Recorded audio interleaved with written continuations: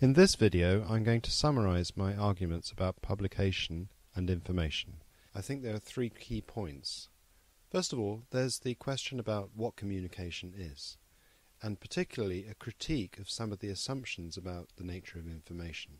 Secondly, there's a question about what modern science involves, and particularly the epistemological switch from a science based around certainty towards a science that's based on uncertainty.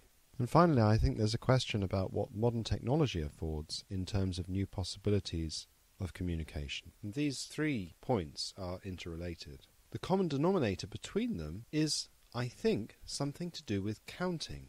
Counting is so important in our understanding of information, obviously in the Shannon equations, but more generally, counting involves the identification of likeness between things, the similarity between different categories of things that we count. When we do science, we count like phenomena. Our information theory is a probabilistic theory based on the identification of like phenomena. Our practices of scientific communication draw references and comparisons between different articulations of understanding. Hume discusses how the likeness of eggs is established through sampling many eggs, so we have 1, 2, 3, 4, and the idea of surprises, like the dinosaur here, are essential to our understanding of information. Keynes argues that Hume's experiments should not have been too uniform. They ought to have discerned from one another as much as possible in all respects, save from that of the likeness of the eggs. He should have tried eggs in the town and in the country, in January and in June. He might then have discovered that eggs could be good or bad, however like they looked. Keynes goes on to say that this principle of varying those of the characteristics of the instances which we regard in the conditions of our generalization as non-essential may be termed negative analogy. And this forms the basis of Keynes's own theory of probability, because he says it will be argued later on that an increase in the number of experiments is only valuable insofar as by increasing or possibly increasing the variety found amongst the non-essential characteristics of the instances, it strengthens the negative analogy. I'm going to use this idea of negative analogy to talk about a different way of looking at similarity, which in turn presents a different way of thinking about communication. To get what Keynes is talking about, I'm going to give you an example. Here's an object, which is a melody, and here is 2 perceptions of that melody. And each perception is constrained by a number of factors. Let's call them A, B, C, and D. And there are differences between the constraints that apply to the first perception as compared to the constraints which apply to the second perception. But despite these differences, there is some kind of overlap between the 2 sets of perceptions, the 2 sets of constraints. The identity of the object, in this case as a melody, is established in the overlap of mutual constraint. There are elements in a melody or a tune that we consider to be the same and that we would count as the same if we were doing some sort of Shannon analysis. The point about this is that the identification of similarity between melodies is constrained by the descriptions of the many other simultaneous things that are going on around those things that we see to be the same. So if you take a simple melody like this entry from a Bach fugue,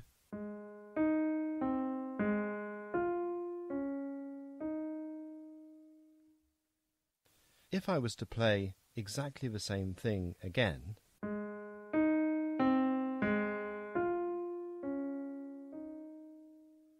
there are subtle differences. And the point I'm going to make is that it's those very subtle differences which are the essence of how we actually identify and sense similarity between things.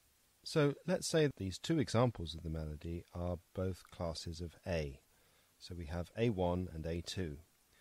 And between A1 and A2 there are a set of descriptions, and there are going to be similarities and differences between those descriptions. The identification of similarity between A1 and A2 is constrained by the descriptions A, B, C, D, and E, and so on. What are those descriptions? Well, first of all, there's the rhythm. So we've got a regular quaver pulse that goes like that. We've also got a set of intervals. So we've got a rising fifth, and then falling thirds, another falling third, and we've also got a sixth here to get up to that falling third, and then a second. So we've got a fifth, thirds, a sixth, a third, and a second. What else have we got? Well, we've also got a harmonic sense behind this melody. So our first opening four notes spell out a chord of A flat major.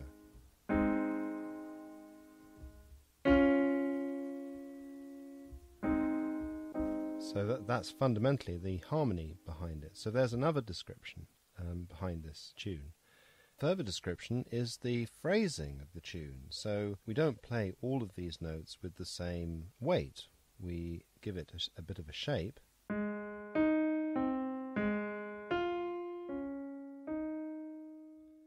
Which gives particular emphasis to the highest note. So each of these different descriptions can be considered to be A, B, C, D, E, and so on. This is where it gets recursive, because the identification of similarity of the pulse, which we might just label lowercase a, is something that is constrained by the multiple descriptions that are occurring at the same time as the pulse. So here I can write them as subscripts of small a and call it A subscript A, B, C, D, and so on. And down it goes. For every single description, we see it as the result of the identification of similarity, where the similarity is constrained by the other descriptions. When you actually look into the detail of the similarity, even between things like the rhythm,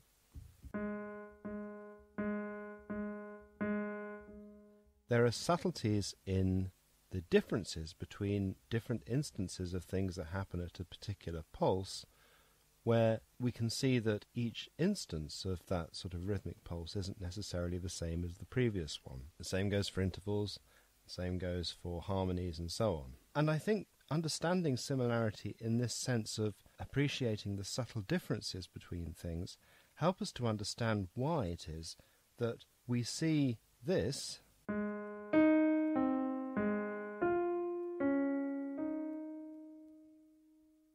as being fundamentally similar to this.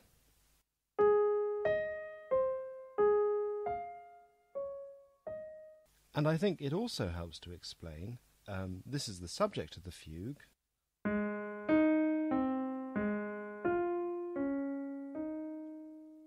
is seen to be very closely related to the counter-subject of the fugue, which uses different notes but is fundamentally similar.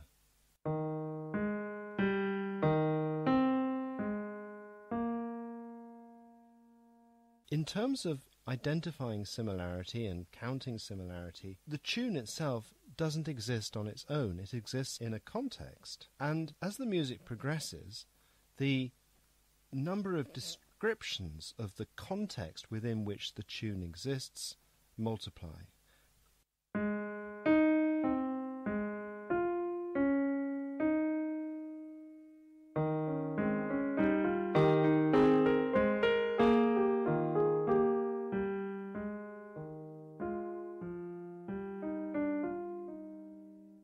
So there we have the counter-subject, which we can describe as being similar to the subject, but we also have a new description entering, which is the semiquaver linear motion, which goes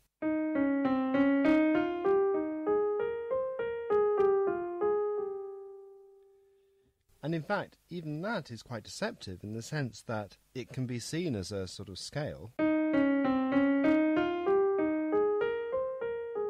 but it also can be seen as a series of gaps which are filled.